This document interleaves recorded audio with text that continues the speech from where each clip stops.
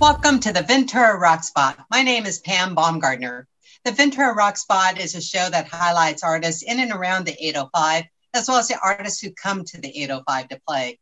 We have a website that we want you to check out as well. Not only can you find out how to be an artist on the Ventura Rock Spot, but you can see past episodes. We have like 24 of them posted right now with artists like Kyle Smith, Crooked Eye Tommy. We have Mark Masson from Shaky Feeling, How to Live with Robots, Jody Farrell, Brother Earl and the Cousins. Like I said, there's like 24 episodes. So dig in and enjoy. Let us know what you think. Our producer behind the scenes is Michelle Hoover, so we want to thank her for doing that, Michelle Hoover and GWCProductions. And now we're going to introduce Jayden Secor, our guest today. Jayden, how are you? I feel like I know you already, bud, but we've never met before. Yeah, I'm good. How are you? I'm good. So you're, I would consider, and I don't mean any disrespect whatsoever, but you're a newbie on the scene. I mean, you're like 18 years old, right? Yeah, fairly new. As far as like being more professional, I guess I'm fairly new with that. You know, I just releasing the EP, my debut EP, Behind the Door, has really kind of opened me up to new opportunities. But I mean, I've been playing in and around Ventura for about 4 or 5 years now, just open mics and playing shows just constantly. But it's really nice to be able to have a piece of work to go around and kind of promote when I'm playing kind of stuff. You know, it's awesome. I have to ask, bulldog or a cougar? Cougar. Yeah, I'm a Ventura High alumni, so yeah, I'm all about the Cougars. Very nice, very nice. Okay, so now let's jump into the subject of music and tell me your background and how you developed knowing that you were going to be a musician. How did it all first start out for you? Well, I was born in Ventura, and when I was fairly young, we moved to Vegas for about 10 years. And somewhere in between, I don't remember the exact year, but one Christmas, my parents gifted me an electric guitar. It's actually that one right there, my first guitar. And I was so excited to get it, but I didn't know how to play it. And it kind of just sat in the corner of my room for a while. And when we moved back to Ventura, something sparked and I just picked up the guitar and really got into it. And I mean, it all just kind of snowballed from there. You know, I started a band with a couple of my buddies in middle school, and I started going to local open mics with the Beers brothers, Mike and Josh Beers. They have been with me like since the start. And yeah, just, you know, really playing as much as possible with older musicians, you know, kind of helping me, like push me along and give me feedback and really help me along on my journey. And, you know, we've ended up here where, you know, I'm releasing my debut EP and, you know, I've got music that I can show people, and, you know, it's been an awesome journey. Good. Okay. So I have many questions to ask based on what you just said, okay, but I want to actually have you play a song now so we know the feel of what you're all about. So why don't you go ahead and play a song for us? What's it called for starters? I'm going to play the title track off of my EP called Behind the Door, the song Behind the Door. And it's all about luck. And I really hope you guys enjoy it.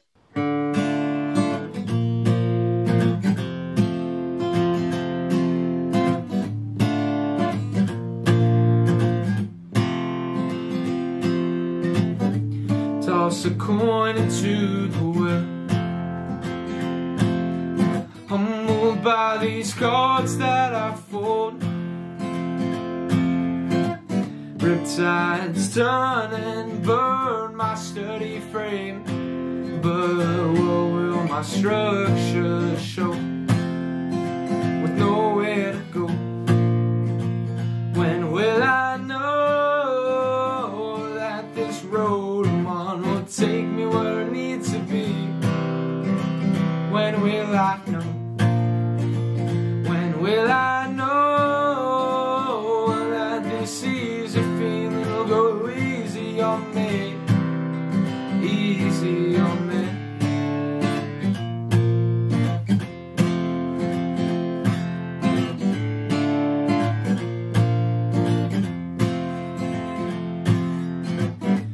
Does the way I change make the outcome stay the same, or will I still crumble at its sound?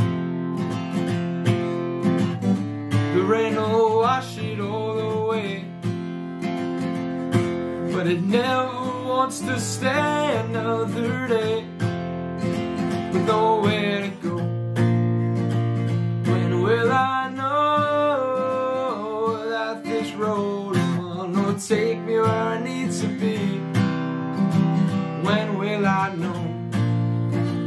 When will I know that this easy feeling will go easy on me? Easy on me.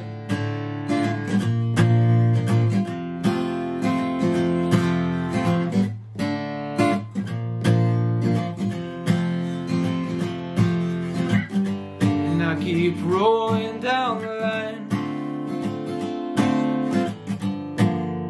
time after time after time. It leaves me wanting more. It's nothing I ain't seen before. What's behind the door? With nowhere to go. When will I know that this road won't take me where it needs to be? When will I know? When will I know that this easy feeling will go easy on me? Easy on me.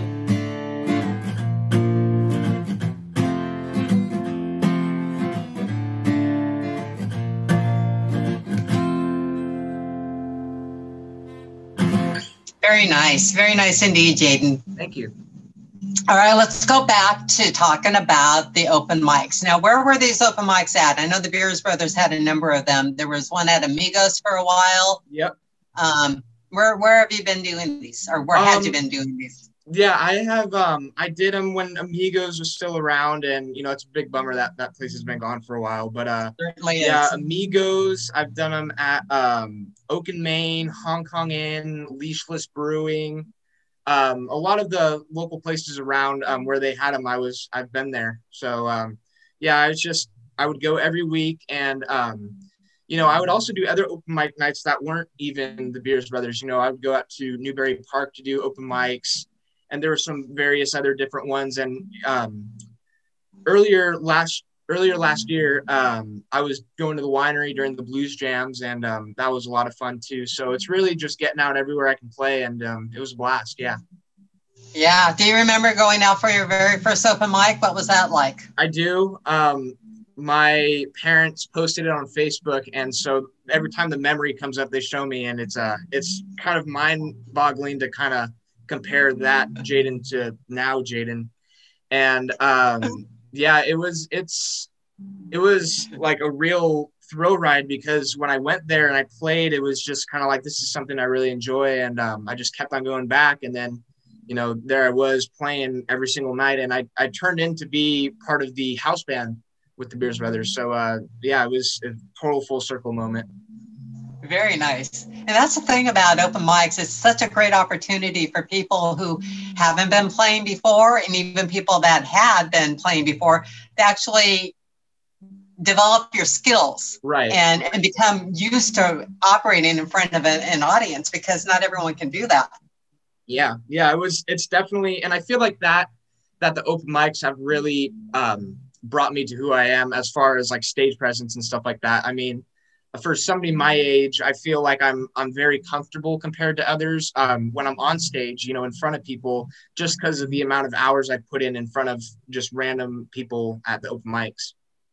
Yeah, that's awesome. So you mentioned the Beers Brothers. Who else have you collaborated with? Who else have you played with? I've played with quite a lot of people. Right now, I am currently in deep collaboration with Dylan Garcia and Joe Henry III. They're both local musicians, and they're great people. Dylan sent me the song that you played on. It was a Tom Petty cover, right? Yeah. We did a recording of "Won't Back Down," and that was a lot of fun. And that was a really cool experience to be working with Dylan. And then we just kind of hit it off from there. And you know, we're still working on more songs now. So that's great. And you mentioned Joe Henry. Who else? So I've played with Joe Henry, Dylan Garcia. I am good friends with Guy Martin, I recorded the album, my EP, sorry, at Black Cup Studio, which is Guy Martin's studio. And me and him have gotten a good rapport too, just, hitting it off with, playing blues, and we're both Strat guys. So it was, it was awesome. Yeah. Well, I just talked to Guy Martin earlier this evening. And, I was actually talking to him about a different subject about doing a VenturaRockSpot. And I mentioned that you were going to be on the show tonight.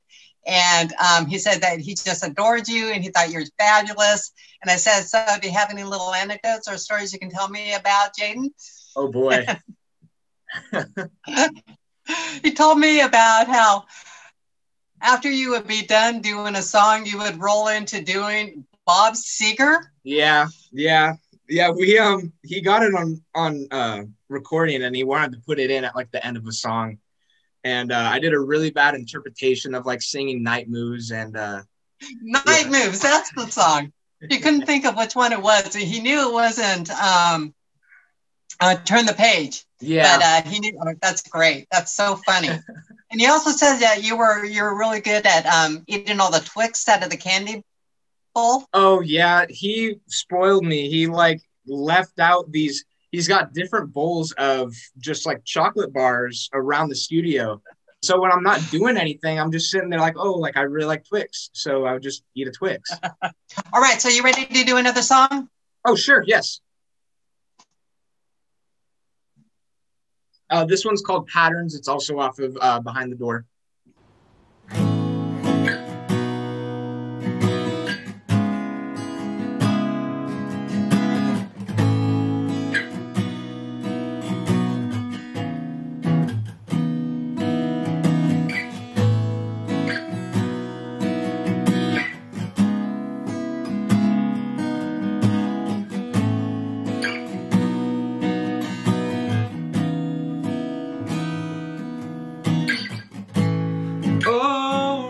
Don't stop me now,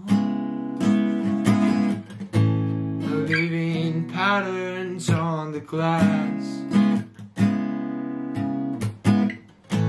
illuminated by fluorescent headlights, and bad dreams coming true.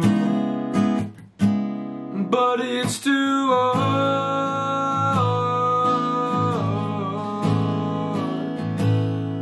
let go.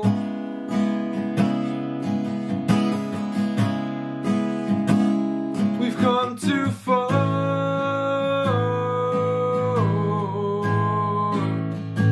for no one to know.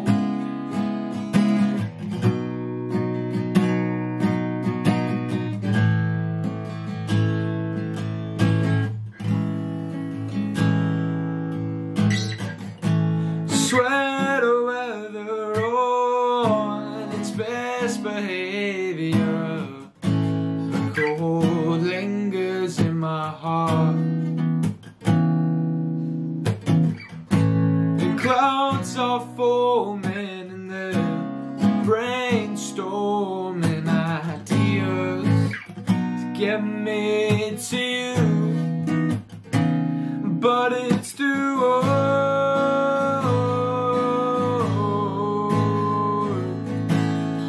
Let go.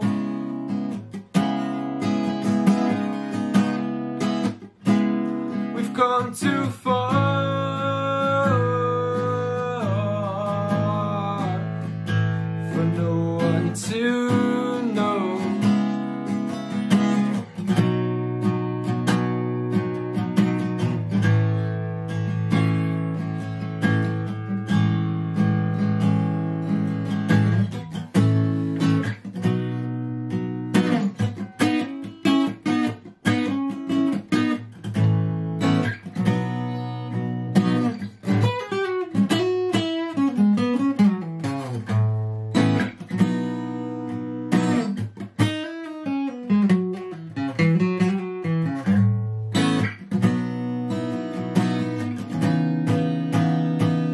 But it's too hard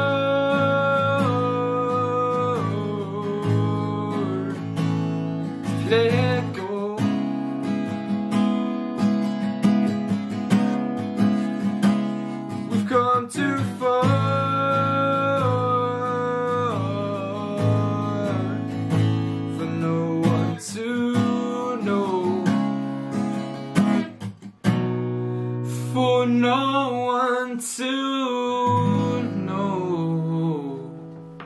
Nice job.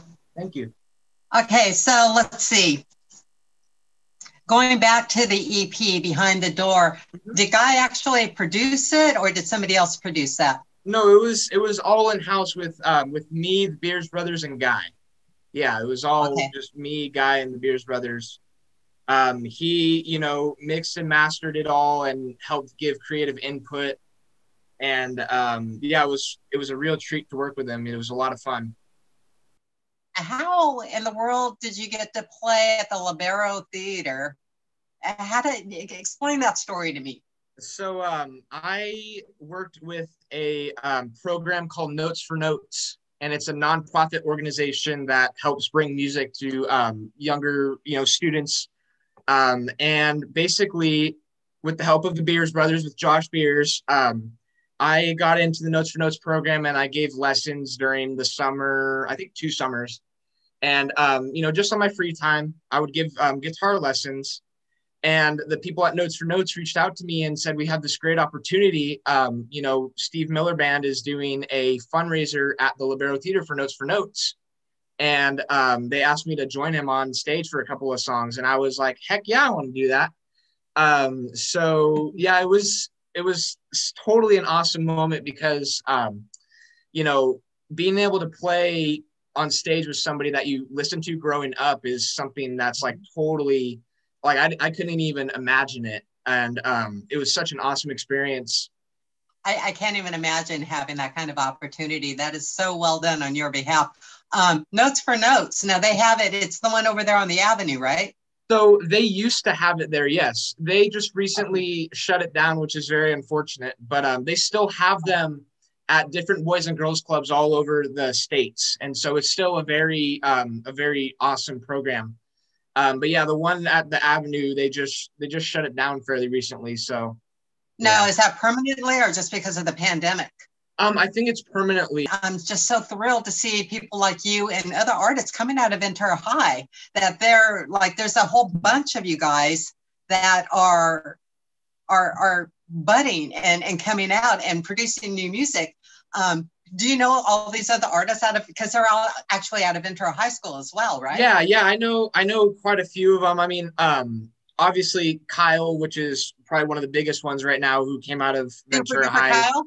Yeah, that's awesome. But yeah, a lot of my buddies, I mean, like I said, I had formed a band in middle school and we took it to high school, and we had kind of built, I shouldn't say that we built it, but there were quite a few different bands in Ventura High that we all played the same shows and same venues around Ventura. And it was really awesome to kind of see people like my age. It was awesome to see them, you know, in the music scene. So as a young artist, one of the things, you know, I help support Ventura's music scene with Ventura Rocks and Writing for the Breeze and everything. And one of the things that I really find disturbing is that there's not an all ages club.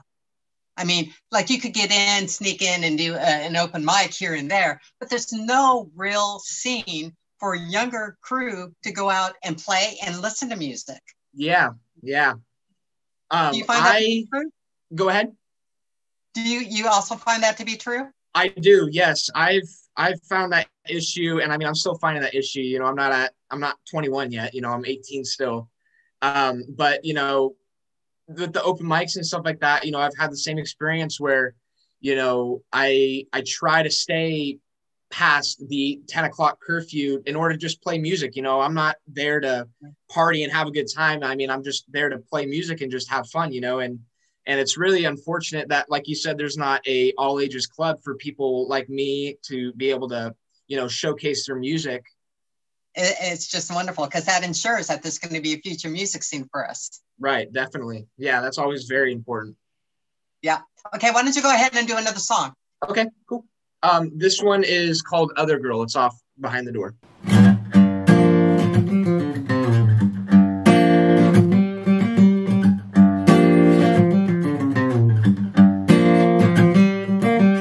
When that tomorrow Sunday comes, pack your things and go. You've done me wrong again and again, keeping secrets on the low. I know that you I've seen you there under his red light. What kills me the most is that I thought you were mine, only mine. So take that back and walk on out, and don't come crawling back. Turns out you were just some other girl.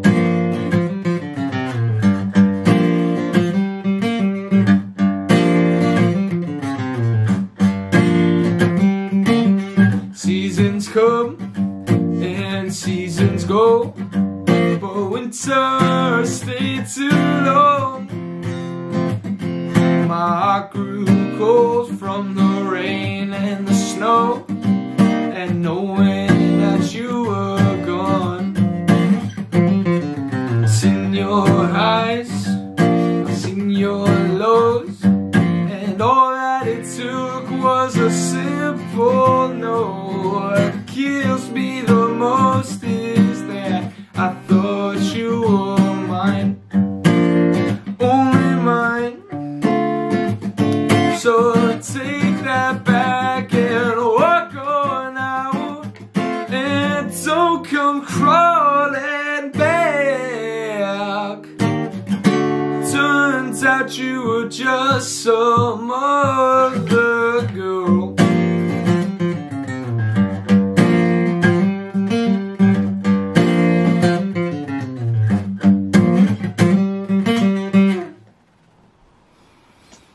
So, Jayden, I also saw on social media that you were out in Nashville. Yes. That was always a kind of a dream for me, to go out there to Music City, just because the name Nashville, from a musician standpoint, is such like a big name.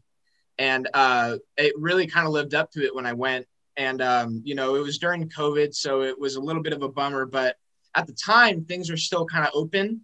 And my buddy Chris Austin, which you guys might know, I do. He recently moved out there and hooked me up with a couple different shows to play. And so I played at Full Throttle Bar and Grill and the Belcourt Taps. And it was just an amazing experience. I mean, it's cool to say like I played a show in Nashville. But yeah, it was an awesome experience, and to be able to see the different music scene out there and just the city in general, it was awesome. It was amazing. Right. So we're running out of time, but I want to talk a little bit about your aspirations. Are you going to be going to college or? Yes. So I'm currently enrolled at Cal Lutheran. I'm a freshman, and I'm double majoring in music production and business administration. So, okay, so that's going to help you on both ends. Yeah. So good. Yeah, it's been a real treat. So. Well, it sounds to me like you're doing everything right. You're aligning with really good people. You're getting your butt out there. You're performing. You're writing. And that's actually one of the things I did want to ask you about is your writing process and how do you form the music that you do? Well, I'm really a true guitar player at heart. So a lot of this stuff comes from the guitar first, And I know this is so cheesy and cliche to say, but I just kind of play what I feel. And whatever comes to me, if I'm like, oh, that sounds like really nice and I could write something about that, then I'll stick on the idea and just kind of run with it and see where it takes me. So you're saying the guitar comes first, you find something you enjoy, and then Yeah, 90% of the time it's usually guitar, unless there's just like a line that's stuck in my head that I'm like, I need to get that onto something. Right. Usually it's the guitar that comes first. Good. All right. Well, congratulations. Thank you. You have a great strong head on your shoulders. It sounds like you had a family that supports you like none other. Definitely. And the community, Ventura, there's nothing better than this place in nurturing young musicians like yourself. And just very well done. And I'm looking forward to big things from you, Jayden. Thank you very much, Pam. Thank you. This is an unreleased song called Astray.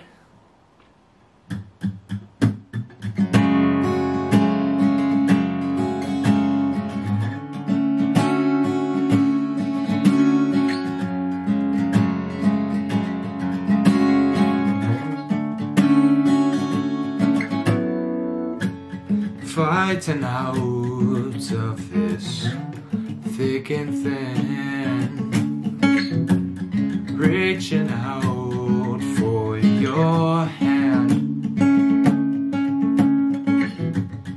Too many times I've wondered what we could be, but I'm better off on my own. That's because I told you, get out my way before I let you stay. Get out my way before I let you stay.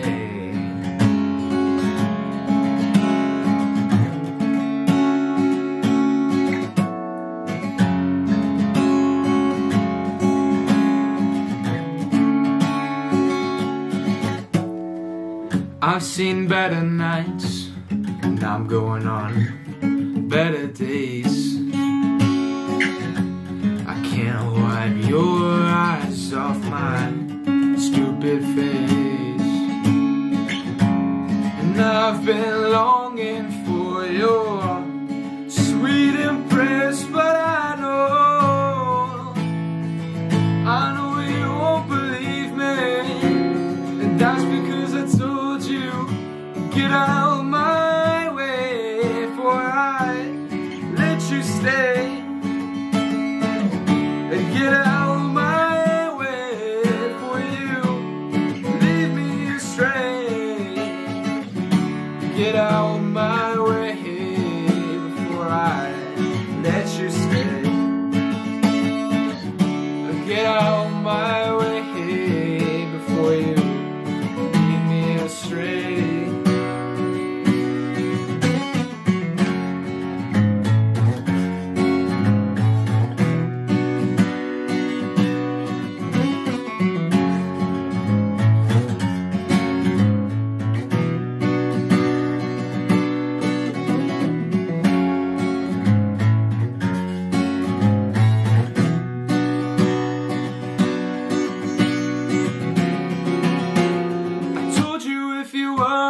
To get out my way before I let you stay. Get out my way before you leave me astray. I don't wanna be no more with you by my side. So get out my way before you leave me astray.